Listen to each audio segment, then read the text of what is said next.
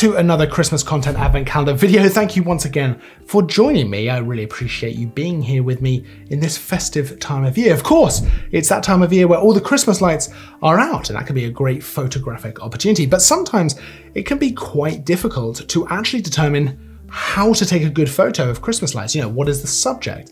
What kind of exposure should you go for? What should you be using as a composition? It can be really quite tricky sometimes to establish all of that. I know I've certainly struggled with that in the past, but I went out with the Sony a7 IV, which is a great camera for this kind of stuff because of the ISO capabilities and all that kind of stuff.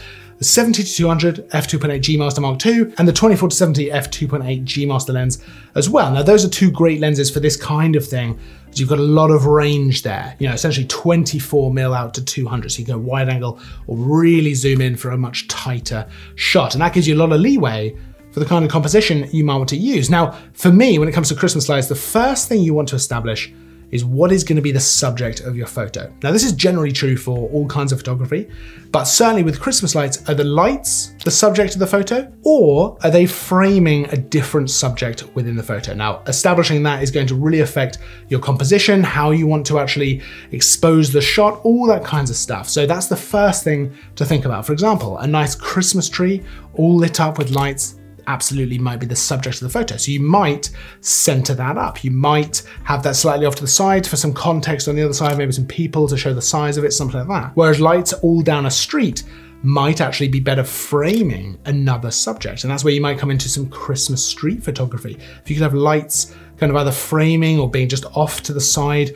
of maybe a nice couple enjoying some sort of Christmassy vibe, that's a great photo incorporating Christmas lights, but they might not be the actual subject. Now, of course, part of this is gonna be scouting out locations. I actually went out, before I went out with the camera and lens and stuff like that, I went out to scout out a few different places where lights were gonna be available.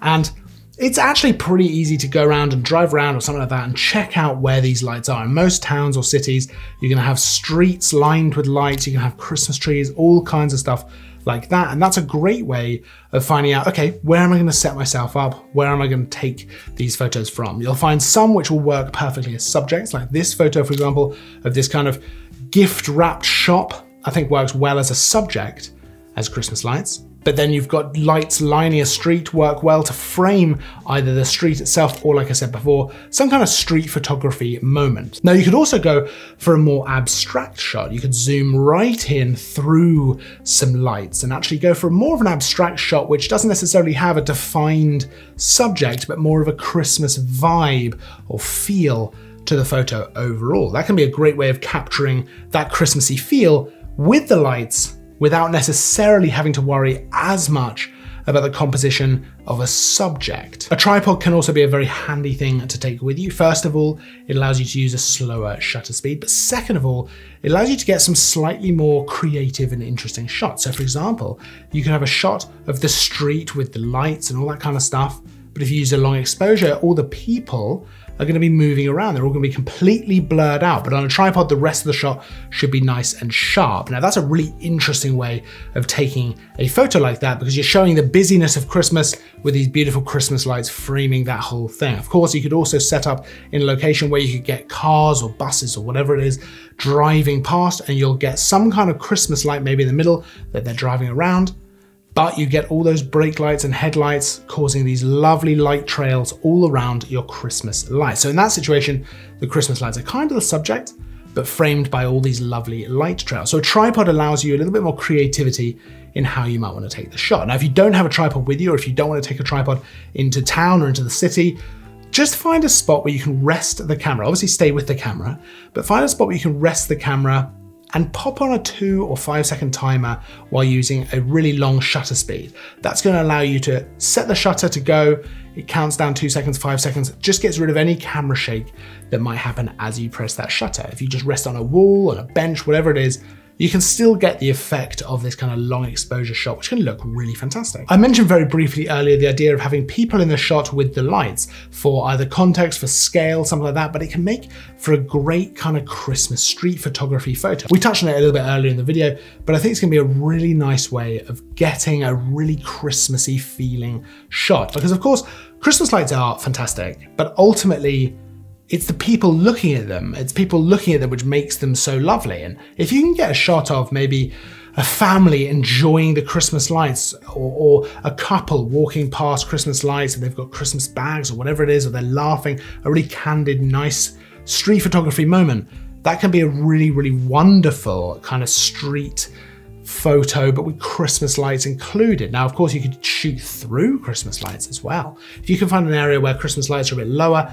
and you can shoot through them, that's going to frame up any street photography shot that maybe you go for. And from a composition standpoint, that's going to be really, really nice. That was a fantastic way of capturing that kind of moment there. Shooting at f2.8 is generally what I would go for because it's letting the most amount of light in, but it does depend a little bit on what I'm going for. With the 24-70, I can generally shoot f2.8 most of the time without really any problems, but 70-200, I might want to stop down to f4, f5.6, something like that, if I want to just have a slightly deeper depth of field while I'm zoomed in to 135, 150, 200 mil, because that compression is going to start blurring out that background. Now that can work massively in your favor. And of course, another shot you could go for with Christmas lights is to have a subject kind of in the front, whether you deliberately take some with you to take portraits or whether you find some sort of street photography moment, and then have the Christmas lights blurred out with that beautiful bokeh in the background, because they are generally going to give a fantastic looking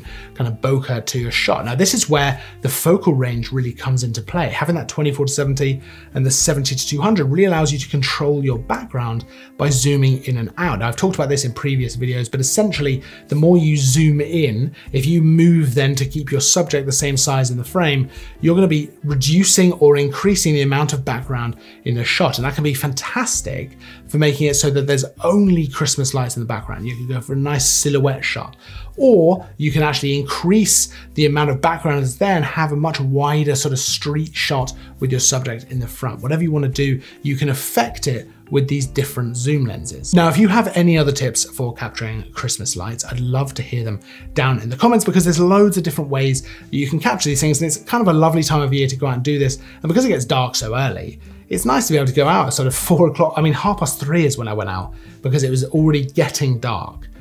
You know, that's crazy, but I love being able to go and do that. You don't have to wait till sort of 8 p.m, 9 p.m. You can go out and do it in the afternoon, which is lovely. So any other tips, let me know down in the comments. Of course, there's links to all the kit that I was using in this video, in the photos down in the description. That A7 IV, hoo-hoo! I'm a big fan. Don't forget to like and subscribe as well if you enjoyed the video, because of course that massively helps me out. There's new videos every single day through to Christmas Eve. And of course, I'll see you tomorrow. But until then, as always, thanks for watching.